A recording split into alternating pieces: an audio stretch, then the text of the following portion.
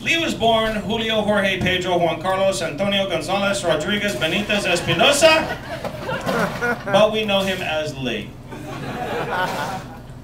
Lee's glorious career as a comic also has several major TV credits, including appearances on Cops, Border Patrol, and Last Comic Sucking. Lee spends half his time on stage. Oh, buckle up, it's going to get bumpy.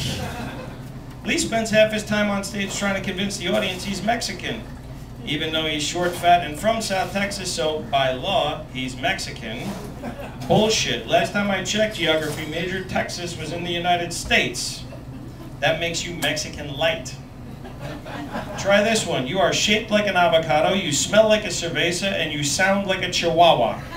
So clearly, you must be Mexican. You are what happens when Mexico throws up.